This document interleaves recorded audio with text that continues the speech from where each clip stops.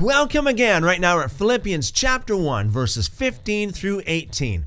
Always rejoice when the gospel is preached. Paul said, some indeed preach Christ, even out of envy and strife, and some also of goodwill.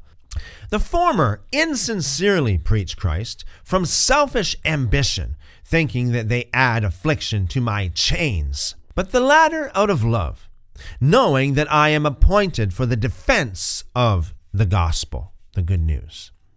What does it matter? Only that in every way, whether in pretense or in truth, Christ is proclaimed. I rejoice in this, yes, and will rejoice. I remember years ago talking to a guy who really had a chip on his shoulder against a certain preacher. You know, he was saying a lot of stuff against this preacher, saying, well, this preacher is, selfish and money hungry and, all that kind of stuff. But I said, you know what? It says in the scriptures that it doesn't matter really the motivation of that preacher. And yes, there are some preachers that are not good preachers. I mean, there are some preachers with bad motivations and bad practices, just like there are some doctors with bad motivations and bad practices. Some, government workers that have bad practices.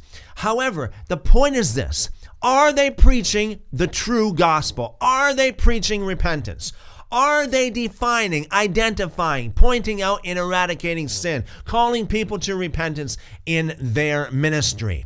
That's the first and foremost thing. If they are truly preaching the gospel, we should rejoice.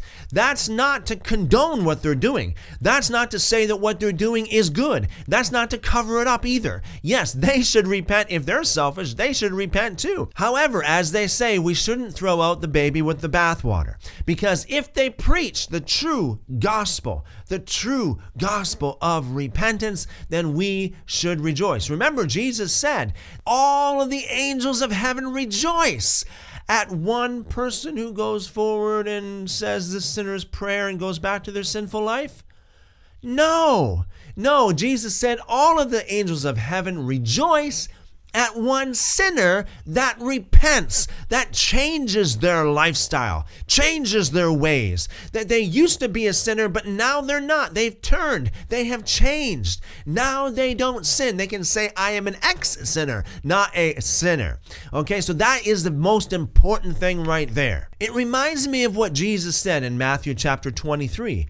He said to his disciples, he said to his followers, listen to the Pharisees. He said, listen to the Pharisees. Do and observe all that they tell you to do and observe. But don't do what they do, because they're hypocrites. So what they say is right. What they say is correct, because they sit on the seat of Moses. They tell you what God's word really says. They lead you into God's law, as they should be, but they don't practice it themselves. Like, in effect, in Matthew chapter 23, Jesus said, do what they say, but not as they do.